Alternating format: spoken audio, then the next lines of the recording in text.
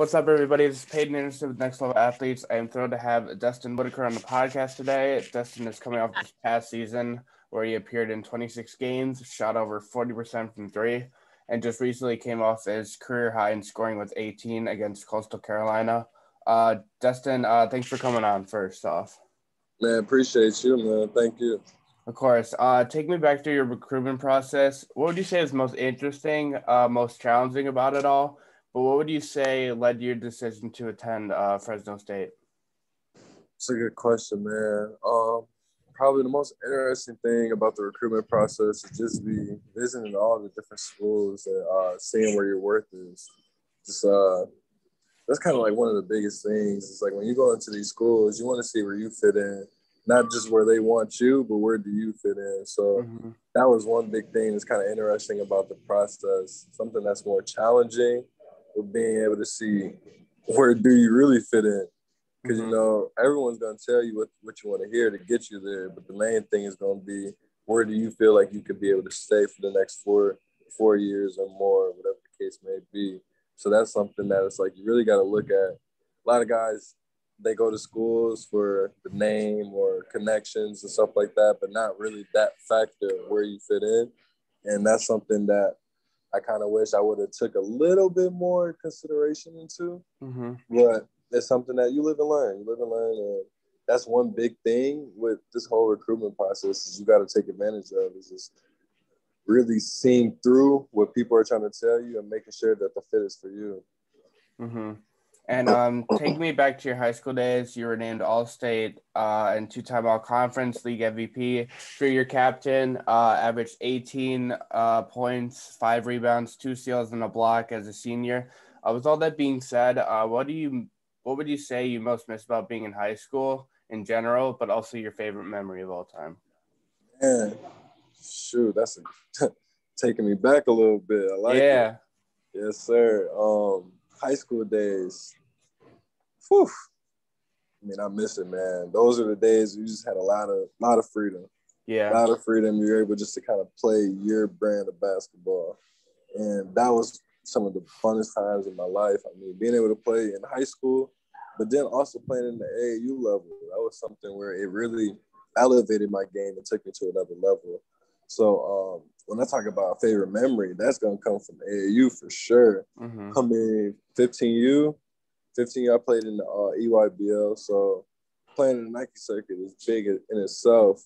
But my 15U was my first year going to Peace Jam. I'm not sure if you're aware of Peace Jam, but that's where all the top coaches in the country go. It's one of the biggest AAU tournaments in the country. So being able to play in front of guys like Coach K, Bill Self, Tom Izzo, I mean, you can't live that down, man. Yeah. Like, that's an experience you ain't going to never forget. Yeah. You're always going to be able to tell that story to your kids. So, I mean, that right there is one of the biggest memories I think I have from my high school days. And when you first arrived at Fresno State, what kind of expectations did you have coming in, like initial thoughts about the program? But additionally now, being in the program for a little bit of time, has your outlook changed on the court at all or off the court? Expectations, you know, coming into Fresno State, my senior year of high school, I had surgery on my knee. I had dead bone marrow, and I had to get that taken out. Solvable screw put in. Little process took me about 6 to 7 months. And coming in, I already knew I wasn't going to play off the jump. My biggest thing was going to be, are the players going to still rock with me? Is the coaches still going to rock with me the same as they were when they were recruiting me? That was my big expectation coming in because I already knew I probably wasn't going to be able to play off the jump. I mean, I'm just freshly coming off of an injury. I'm still in rehab while I'm there. It's COVID year. It's a lot of different things that's going on. So I wanted to well, especially with the transfer portal too. You never know. Yeah, especially with the transfer. It's a lot of different stuff going on. So I just had to really make sure that was right. But let's see. What was the other part that you asked with your question? You said expectations. And have they changed at all? Or changed? I mean, they changed a lot. I mean, I've seen a lot of, like I said, coming in at first, you didn't know what what it was going to be. It was kind of up and down. And throughout the year, this year was kind of up and down too. It made me think a little bit, but the love is there. The love is there, and that's the biggest thing. Is my expectations stayed the same. The love was there. The players still, everyone on our team rocks with each other. We all hang out together. We all chemistry, team chemistry. 100. So it's 100. We really rock with each other, and that's one thing that most teams can't say. A lot of teams may have cliques or certain guys mess with certain guys, or you know how that goes. So that's one thing I'm blessed to say, that we have a group of guys that all really rock with each other. And going back to what you kind of just said, experiencing multiple setbacks with injury. First of all, what has it been like having to sit out because of injury? But additionally, how have your injuries and setbacks, like I know it always hurts. It's never fun, but how have they helped you regarding what you might have learned, experienced, or even saw on the court, from the sideline, that you contribute to your game somehow? So, like you said, I mean, you hit the nail on the head. It's definitely not easy sitting out. I mean, it's tough being able to see your guys go out every night and battling and practicing hard. And it's like you're not being able to be a part of that. But one thing that did help was being able to sit back and you watching from a different perspective. So now when you're a player and you're sitting back and watching, you're looking at so many different things. How's the defense playing? How is the offense playing? How are they guarding this action? How are they doing this? Like, you're watching so many different things and you get a better knowledge of the game. Something that really helped me would be watching guys like Isaiah Hill, Anthony Holland, Junior Ballard, guys like that, where when I'm watching them, when I'm a younger guy coming in, I'm watching them and I'm seeing their pace of play, the way that they catch and see the floor, different things like that, where now when you come back and you put those things into play, you're a whole different player. So that was one thing that I honed in on and wanted to make sure that I made sure it was right, because when you come back, you don't want to be the same. You want to be better than what you were. So that was something that definitely helped me. And when talking about recruitment, like NIL deals, like how social media factors in, there's it can get distracting for a lot of guys, and it can draw them off their course from their ultimate goal. But for you personally, what kind of advice do you have in the athletes just being able to focus and just kind of keep that tunnel vision and keep that end goal in mind? Biggest thing I can say about the NIL, man, I mean, it's a blessing, first of all. I would say take advantage of any opportunity that you can if it's available, and make sure you do it the right way, legally, make sure that you get with your people and make sure the deals are all right. But I would be able to say is don't get too caught up, though, because it's definitely something that's new that we haven't seen in quite some time. And it can be very sketchy at times where you may get too locked into that, making money, because that's one thing. We all want to make money, and being able to make money for our name, image, and likeness is a blessing now. But we all want to make money, but you can't let making money overrule what you're really here to do at the moment. It's playing hoop. It's being able to win. It's being able to do all those different things. So one thing I will be able to say is just stay locked into the main goal. What's your main goal? If your main goal is to go overseas, go to the league. If your main goal is just to make money, I mean, do what your main goal is to do. And make sure that you take that with pride. You do it with pride, too. Because at the end of the day, don't let someone tell you don't take this NIL deal or don't do this NIL deal because you're playing basketball. Come on now. Yeah. We live in a whole different generation nowadays. So, you feel me? You got to just do what's best for you. But I will say, don't let it control you. And when transitioning to life off the court, what does a typical day look like for you? Additionally, talk to us about your major. What is it? What kind of class are you taking? But more importantly, why you chose it? Yeah, so right now I am actually a MCJ major in math. It's in media and film. And classes I'm taking right now probably be taking some bio classes. I can't stand it. But I'm taking bio lab. I got a bio lecture class. I have a government class. It's like a GE, and two MCJ classes, MCJ 40 and I think MCJ 1, something like that. But all those courses, they help me because my biggest thing is so let me take you back a little bit. When I first had surgery on my knee coming in to Fresno, it was a tough time for me because at first I was told I wasn't gonna be able to play. Yeah. And that hit me a whole different way.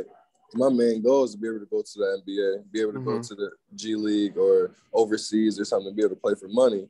That's my main goal. But when he told me that, it made me look like, how am I going to be able to get paid the same amount of dollars that I would there, just not playing ball? Yeah.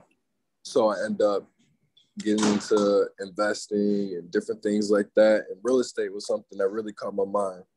So when I got to Fresno, I told them, I'm like, I'm doubling down on real estate. Like, this is what I want to do. And they told me that MCJ would be one of the best courses that they have at our school because it has so many different varieties inside of it. And there's so many different things that you can do. So I really wanted to learn how to do film.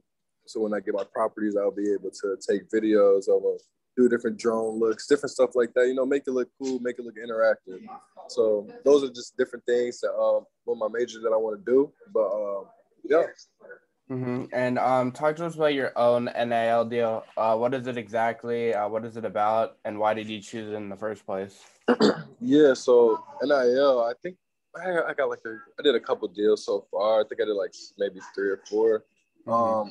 One of them was Fred Siegel. I got it through Open Doors. Open Doors has been really huge for us.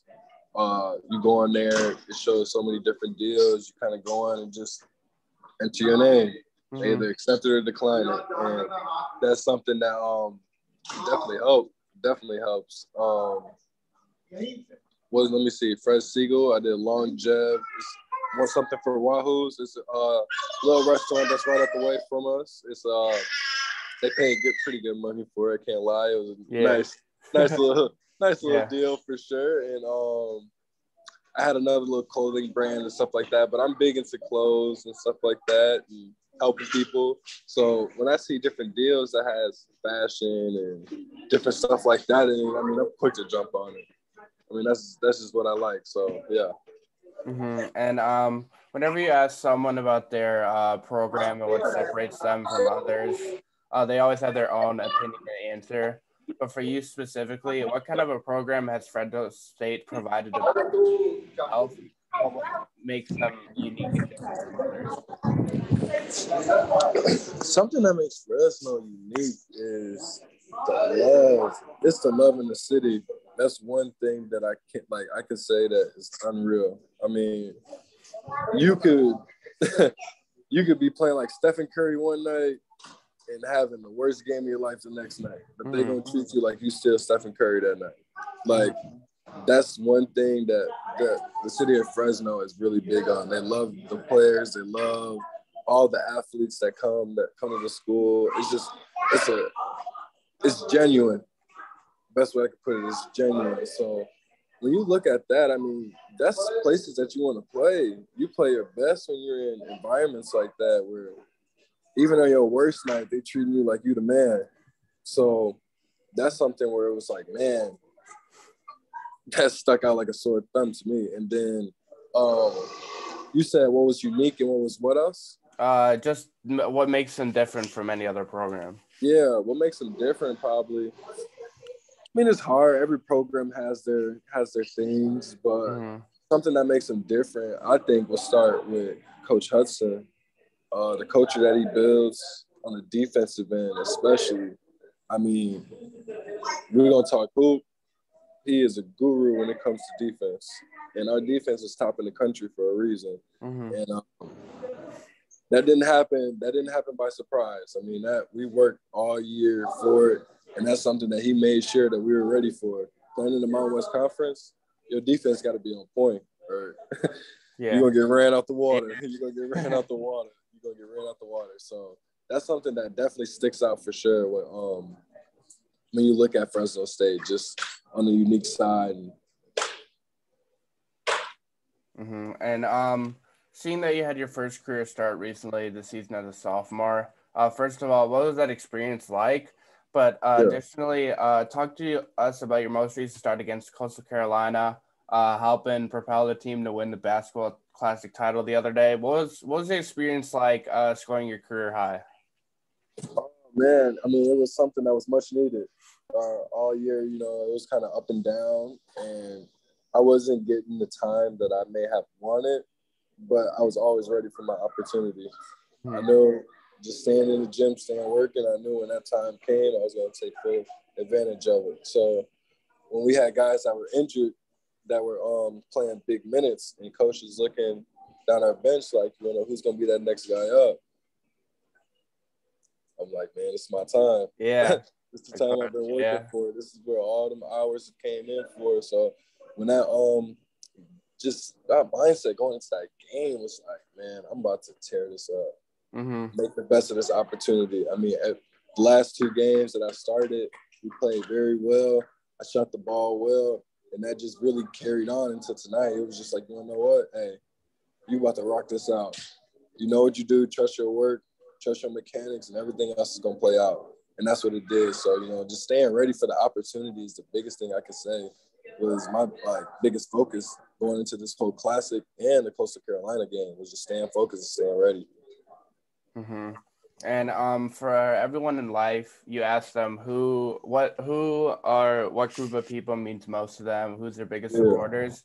For you personally, who is that for you? And if they were to be listening, what would you have to say? That's my family for sure. 100%. I mean, it's going to start there. Without them, I wouldn't be in the place that I am today. The advice that they give me on a day-to-day, I mean, it's crazy. Being 40 hours away from home is not easy. Definitely not the easiest thing, especially when you're a family-oriented person. So just the advice that they give me day-to-day, just staying positive, staying prayerful, and just taking everything as a blessing, not looking down on anything that you have. Like if I look back into the season, like I didn't get a chance to play the most that I wanted to, but they always told me you being in this position is a blessing in itself. You being able to play college basketball, Division I basketball, is a blessing in itself. Not many people could be able to say they could do that. So when you start looking back at things as small victories, you start seeing things in a different light. And that's something that my family definitely, I mean, they're really big on that. And I can't thank them enough for that.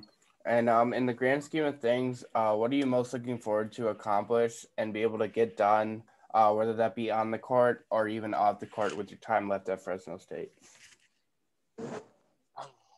You said that question one more time for me. What are you most looking forward to accomplish or get done on the court or off the court with your time left? Yeah, I could start on the court. I mean, at Fresno State, man, I just want to be able to get to the national championship. First of all, win the conference. You can't go to the national without winning the conference. So I want to win the championship first. I mean, being able to win a Mountain West conference is, man, that would be surreal. Looking back at all the years growing up, watching teams like San Diego State and different teams like that, it's like, man, I want to be there. I got to be there. And now it's like, you're here. I want to be able to bring some hardware back from it. Yeah. So that for sure. And man, you kind of got me on this question, but that for sure, man. That for sure. I definitely will say.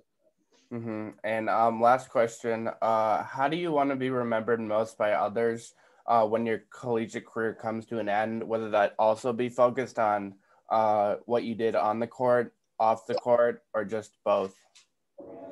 I want people just to look at me for the person that I am.